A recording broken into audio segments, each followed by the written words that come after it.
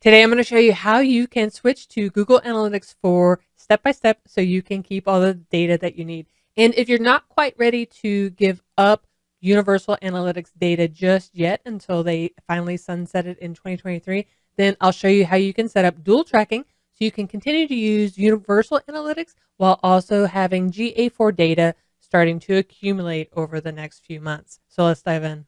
And let us know in the comments below, are you excited about GA4 coming?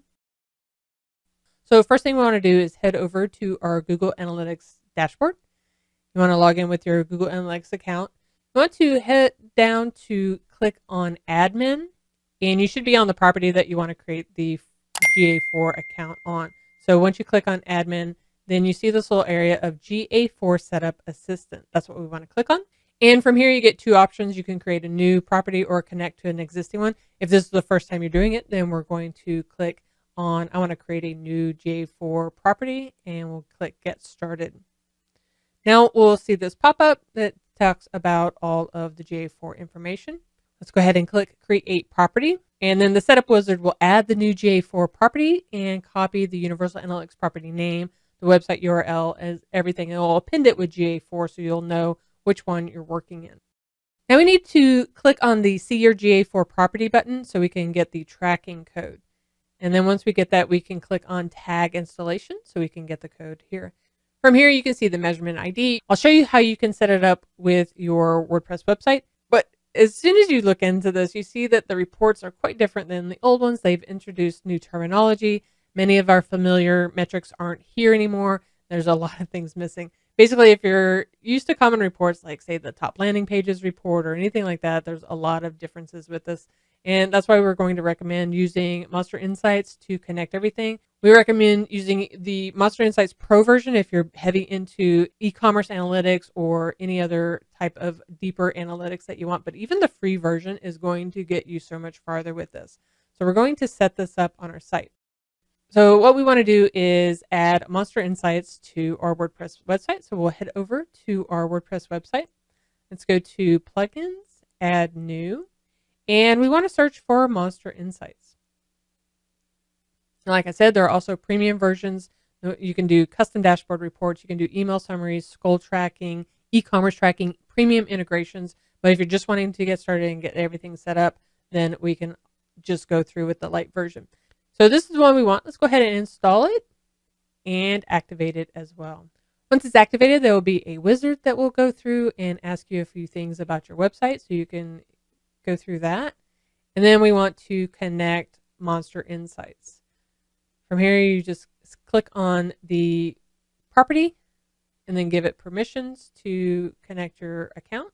From the dropdown, you want to make sure that you click on the analytics property that you just set up. And now we'll be headed back to MonsterInsights Setup Wizard and we can complete the connection. Finally, they'll give us some additional suggestions for our site. You can either choose to do that or just move on. Once we're set up with everything, we can click save and continue. And then finally, we can finish everything out. Now you have Google Analytics set up to your website, but let's set up a couple of other things. So we want to create a measurement protocol API secret. It's a lot of words to mean that if you want MonsterInsights to track e-commerce purchases, form conversions, you want to do advanced tracking at any point in time, then you'll want to create the measurement protocol API. So we need to head back over to our GA4 analytics. We'll go to admin and click on data streams. From here, we can click on this area. We want to scroll down. We're looking for measurement protocol API secrets. We'll click on that. You need to review the terms to acknowledge that we've read them. And once you do that, you can create an API secret. You can give it a name and click create. Now we have the secret value, so we can copy this and head back over to our dashboard to add it to MonsterInsights. And we want to make sure we go to MonsterInsights, settings, make sure you're under general. And we want to scroll down to, we get to the measurement protocol API secret, and then we can just right click and paste that in there. Once we paste it, make sure you scroll up to click save changes.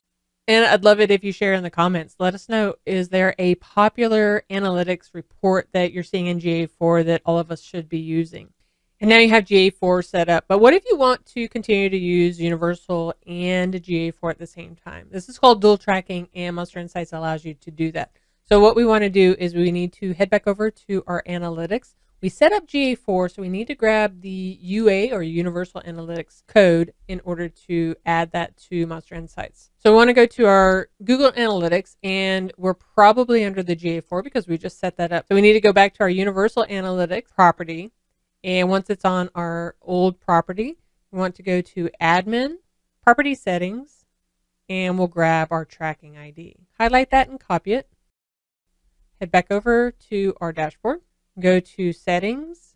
Under General, you want to scroll down to see Dual Tracking Profile. And from here, we want to add our UA code. So I'm going to right click and paste it in there. Then we can scroll up and click Save Changes. And if you're looking for more analytics solutions for your website, watch this video next as we cover 11 best analytics solutions for your WordPress website. And I'll see you over there.